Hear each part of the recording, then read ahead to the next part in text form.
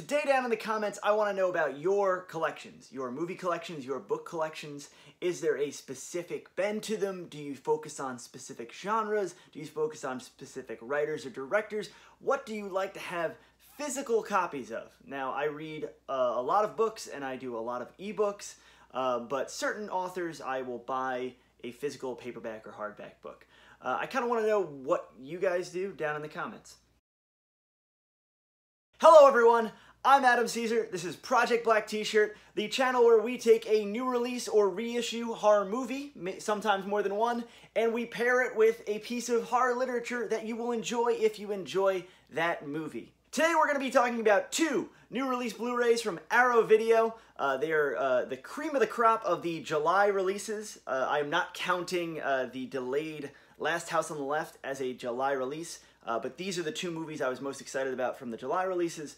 We're going to talk about those, and then I'm going to give you two, not one, but two book recommendations, brand new releases, to go along with these brand new movie releases. So first we're going to talk about The Case of the Scorpion's Tail. This is directed by Sergio Martino, a Italian director of not just gialli, not just westerns, not just kind of pseudo-sleazy monster and when animals attack movies, but of everything. He's kind of an Italian directing jack of all trades. He worked in all of the subgenres, all of the kind of more exploitation bending subgenres, and he is one of my favorite directors, one of, I think, the most underrated directors. And with this release, Arrow Video is doing one of his better and more underrated works a great service. Spoiler, this is probably my favorite of the two releases I'm going to talk about today, but I wanted to put it up front. But The Case of the Scorpion's Tail is a movie that had a release with, I think, No Shame was the DVD release, and I had that, and I remember watching that when it came out. That's probably like, dating myself, it's getting old now. That's probably like 10 or so years ago, so I hadn't seen it since then. But it is a movie that is, as I've grown up, I feel like I've grown to appreciate more, and this new Blu-ray version of it is spectacular. It is a Italian-Spanish co-production, filmed on location in London and then in Greece. So it's got this great early 70s, 1971 jet set mood to it. It stars George Hilton and Anita Strindberg. So if you are a spaghetti western or a gialli fan, you will know their faces, you will know their names. Very restrained giallo. This is not Lucio Fulci. This is not Lizard in a Woman's Skin. Even though Anita Strindberg's in it, this is not a super gory, super sexualized film. This is very stylish, very workmanlike in its construction and its presentation. One of the things that stands out about this gialli, rather than maybe some of the more famous ones, is I think the mystery here actually makes sense. It actually adds up. It's a little bit Hitchcock. There's a certain moment around the halfway mark which is clearly reminiscent of Psycho, but it is a mystery, murder mystery film first and foremost, and it all the pieces add up. It's got some really standout sequences. The kills are not crazy over the top or gory. They are pretty subdued, but there is just some nice flavor in there for horror fans. So if you are a giallo neophyte, or you don't 100% love the genre, there's gonna be stuff you're gonna like in here in this movie. As far as the release, I'm loving the direction that Arrow's Euro films are taking, the direction they're taking with them. They're taking a very kind of film school approach to them. Martino is still with us, and they filmed a rather extensive new interview with him. He looks great. His points of conversation are really interesting. He talks about London. He talks about Greece. He talks about certain crew members getting credit on the finished film where they maybe didn't actually do that job because there were quotas with the Spanish-French co-productions that he was involved in. Really interesting, and then the other features kind of echo that. Talk to George Hilton, he kind of shares a little bit of trivia about how he was married to Martino's cousin at the time, and that's how they got in contact. There is a video essay that talks about Ernesto Gastaldi, the screenwriter, and kind of links the fact that Sergio Martino doesn't have a very pronounced authorial style, and how maybe the screenwriters kind of how we apply auteur theory to these films. That's Troy Haworth. Very good video essay, and a number of other supplementary materials that really kind of place this film in its context. I really, really like the movie, but the features are kind of the cherry on top to that. This is a excellent release. Don't let it kind of fly under the radar, because it's not one of their big limited edition releases like they do with the Argento, you know, like double size with the paper box and stuff like that. This is a real banner release, and I think any fan of Italian horror cinema, any fan of giallo cinema should pick The Case of the Scorpion's Tail, because it's very, very good.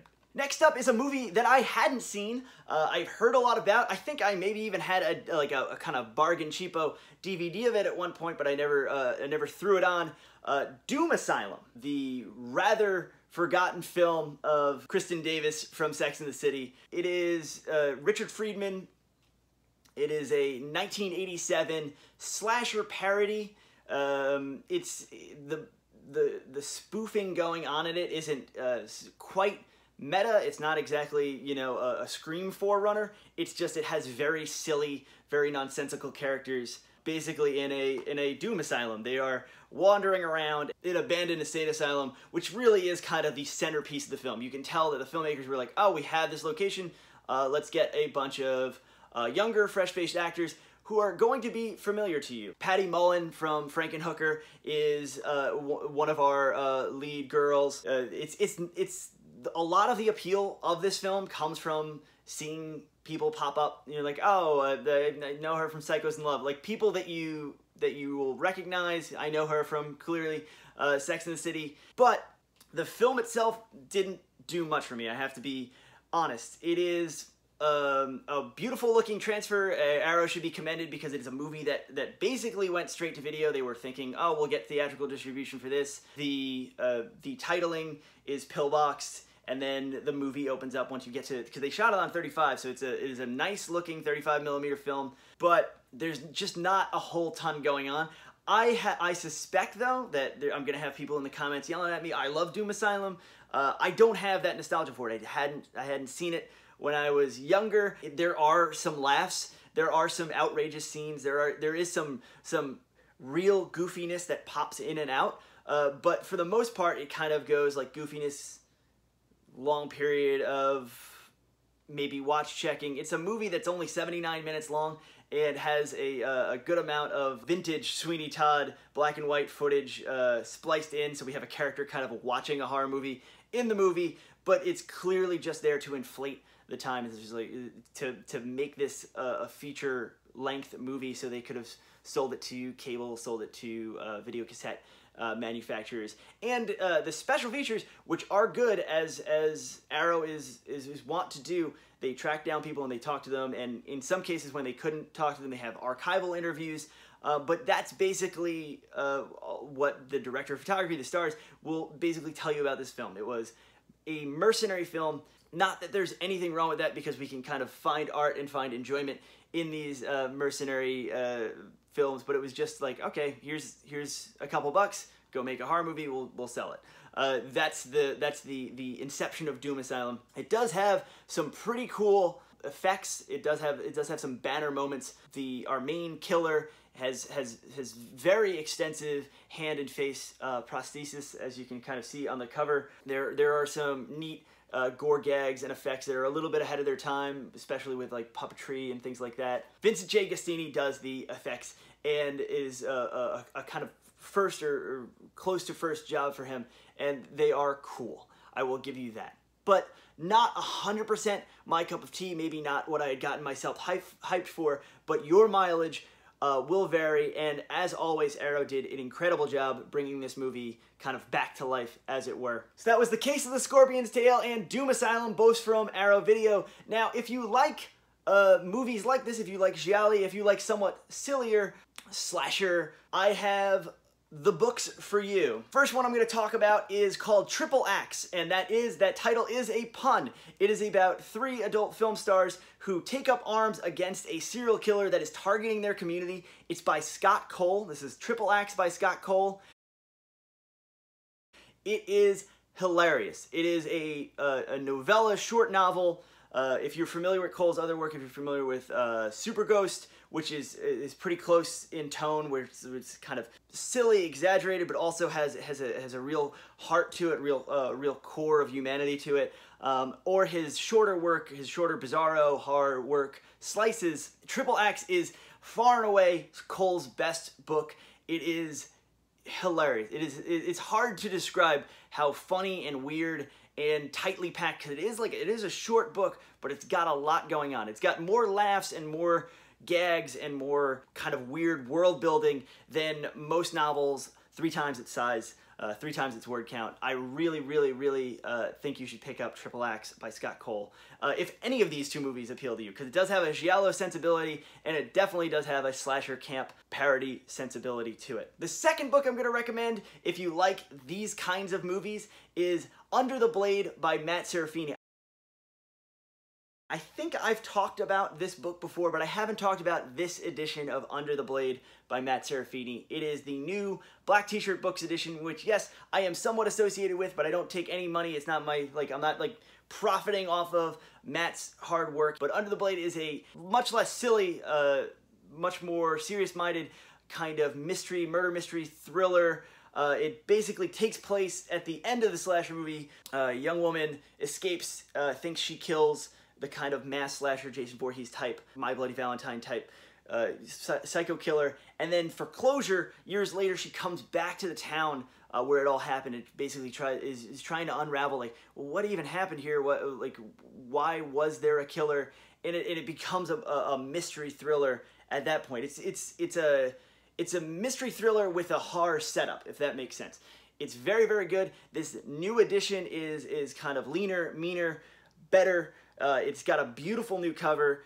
It's very much, and both of these books are so new that I don't even have paperbacks to hold up for you.